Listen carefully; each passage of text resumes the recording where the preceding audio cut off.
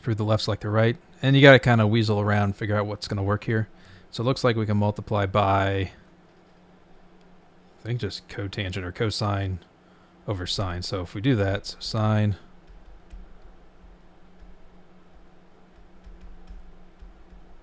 and then we do that on the bottom.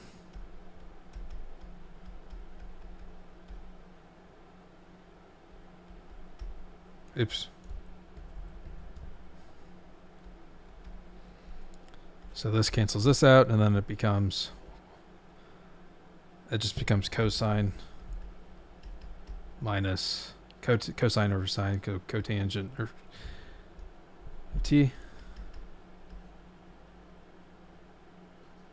and then cosine of t, oops, cotangent. And the interesting thing here is, well, I mean, you could do like cosine squared over sine, but that's how they have it listed here, so you can just leave it like this. So anyway, I hope that helped you out. I appreciate you watching. See you next time.